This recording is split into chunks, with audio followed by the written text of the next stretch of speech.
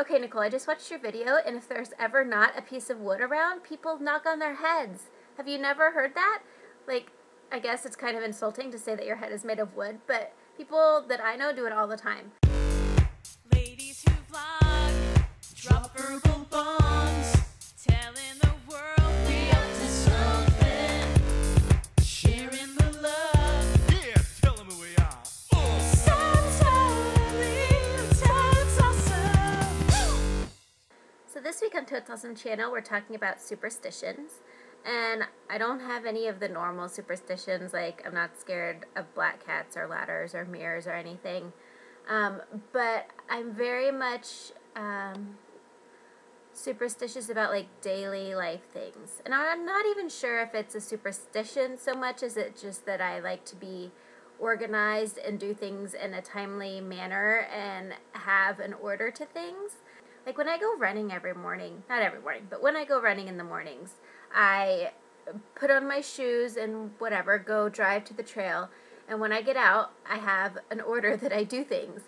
I take my keys out of the ignition, I take the key off of the keychain, put the keychains into my purse, take the key in my iPod and lock the door to my car and go to my trunk and put my purse in the trunk, close it, tie my key to my shoelaces, take my phone, and then start running.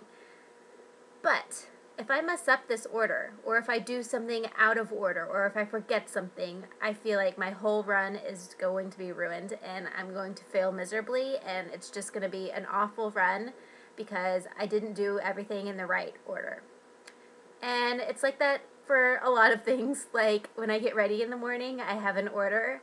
I take a shower and I have an order for the shower, and if I mess that up, I feel like the day could just be trashed. So it's more OCD, I feel like, than actually superstitions, but it's not like I have to start over if I mess it up. I just feel like if you're not doing everything how it should be done, and if you're not meeting that expectation, then there's no way that your whole day could be good, because if you mess up once, then it's all just going to be crap. So that's my biggest superstition.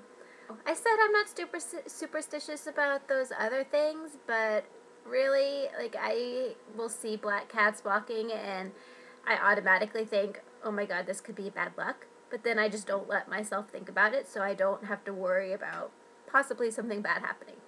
So I don't think that makes me superstitious, but I guess it could. Alright guys, I hope you have a great week. Happy Thursday. Bye.